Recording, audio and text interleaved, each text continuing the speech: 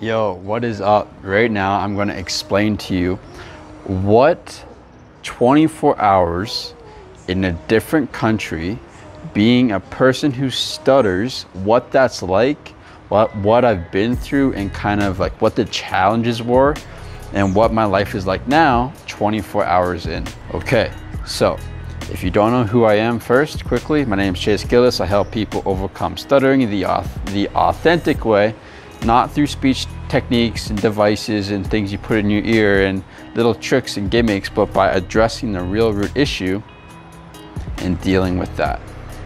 All right, so when I explain this to you in this video, what I've kind of been through, you will understand the real root issue and you'll get a real good grasp of what you're working with if you're a person who stutters. Okay, so let's start. My day so far, 24 hours. So I got here yesterday around 10 a.m. It's past 24 hours. It's about 5 p.m. right now.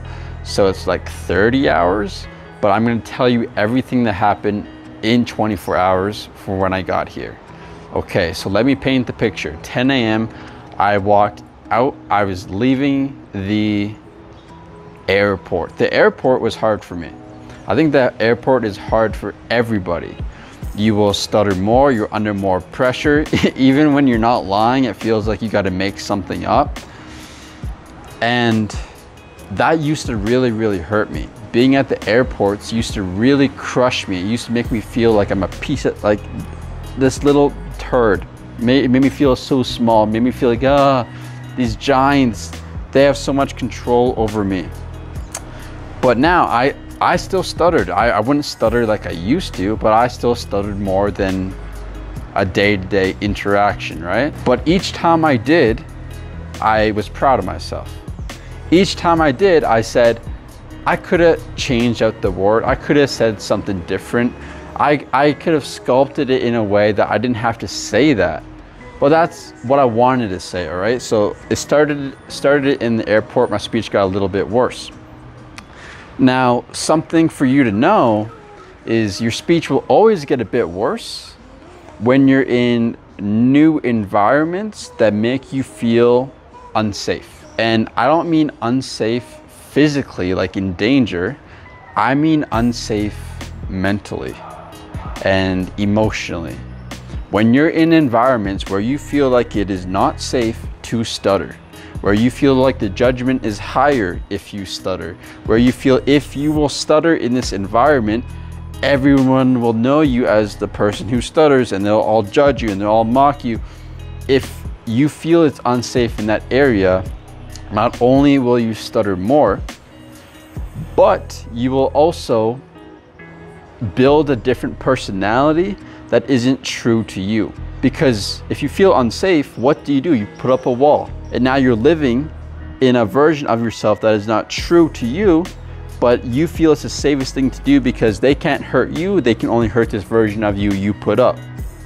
So you meet new people in this front. And this is what I used to always do at new jobs, in new classes at university, you name it. And even when I used to travel before, but not this time.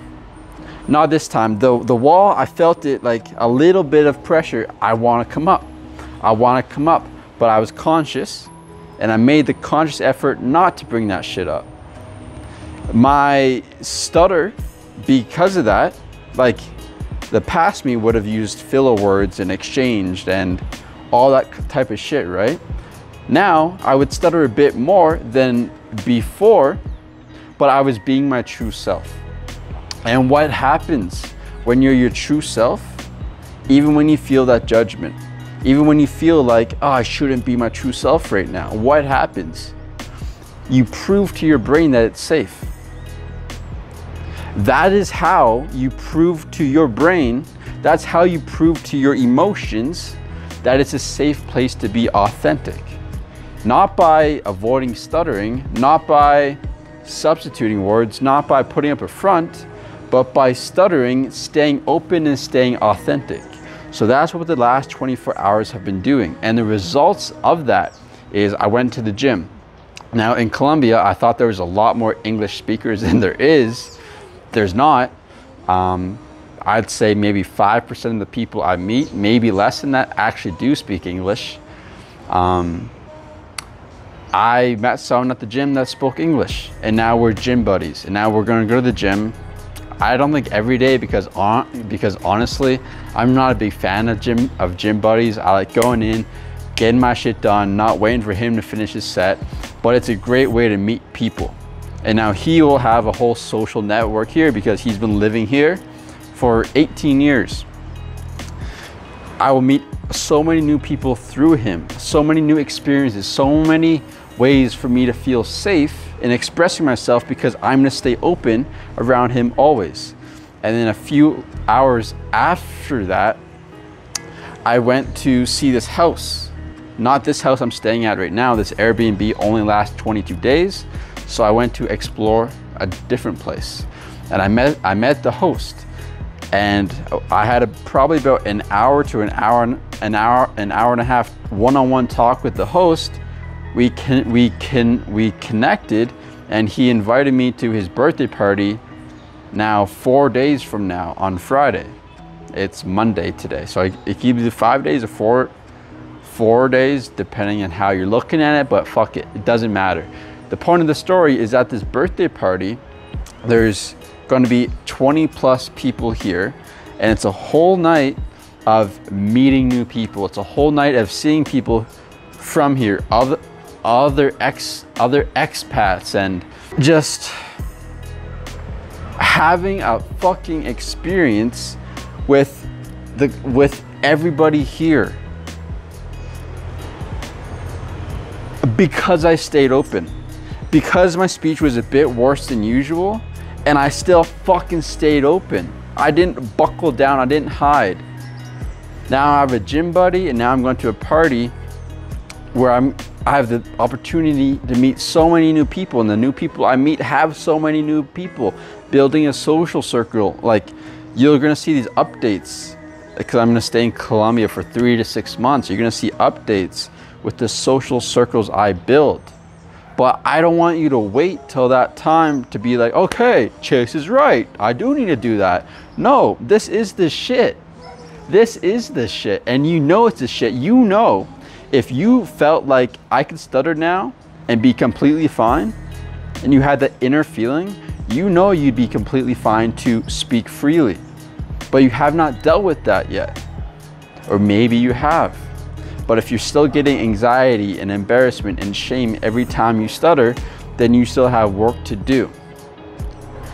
The best thing I've ever did in my life is working on my emotions, is working on why I'm viewing my stutter in a negative light, and using that to actually build connections.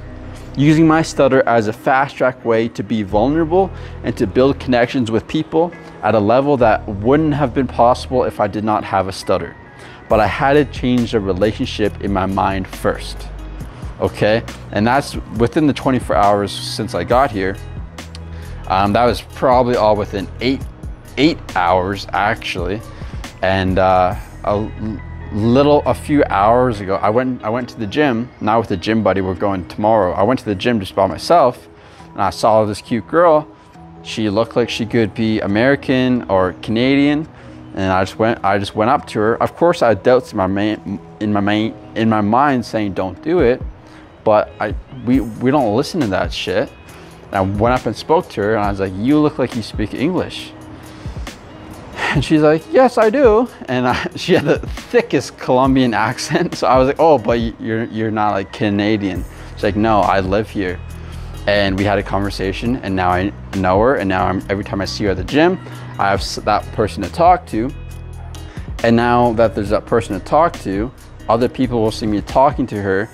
And it's when you have that dynamic that you're a friendly person in the gym, people want to talk to you, and they're going to be more open around you. And I still stuttered with her, but the connection we made in such a short time is fucking incredible because of the relationship with my speech now. Okay, so I don't want to make this sound like it's a magic pill. It's not. This took me years to get to where I am now, but you don't have to go through years. It took me years because I was trying to figure this shit on my own because I knew the speech therapy way was bullshit. And I still think that. I still think you don't need a speech technique. I still think you don't need an ear device. I still think you don't need to read out loud. That's bullshit. We need to feel safe in environments where we feel stress, where we feel anxiety. We need to feel safe to stutter. And when we do, nothing is holding us back. And that's when the most confident version of ourselves comes out. And the last thing I want to end on is, yeah, it took me 24 hours now from when I landed to 24 hours to now when I talk to people. It's basically, it may be a little bit worse. So it's basically the same way I would talk to people speech-wise, stutter-wise, back in BC. Even BC, Canada. Even sometimes would be worse than how I'm speaking right now. But yeah, say it took 24 hours. The last time I went to a different country, it took me like 4 days. And now it takes 24 hours because there's just a system to break that feeling of being unsafe, to prove to your brain. There's just a system you go through, and each time I travel, each time I meet someone new, it gets quicker and quicker and quicker and quicker. Where if I move a whole city, it takes 24 hours, but if I meet a new person, it may take 4 minutes, or it may take 2 minutes, or usually 95% of the time I meet a new person, and it's a split second. It's like I feel comfortable with you because of just this inner feeling. But such a big change like a city, yeah, it took 24 hours, but each time you do it, you put the work in, it goes from 24 hours to 12 hours, 12 hours to 6 hours, 6 hours to 4 hours, and all the way down to you can just enter a new country, a new environment, and that's just the new you. All right, so it's fucking exciting. I'm so excited for my adventures here in Colombia. And if you want to become my client right now, there's no better time, because you get to hear the insights of what I'm going through, what I'm learning every single day. Every single day you will be able to learn this, and you get to go through the process with me. The proven process that I've overcome my stutter with, and everyone else, every one of my clients is going through too. No speech techniques, but addressing the real root issues of why we're feeling unsafe to express ourselves authentically. Okay, so that's my little update 24 hours in. If you're interested in becoming my client, or possibly becoming my client, because I do only accept a small percentage of people, look at the closest link down below. Book your free consultation, fill out a couple details about yourself, and I'll be speaking to you soon. Much love, and take care.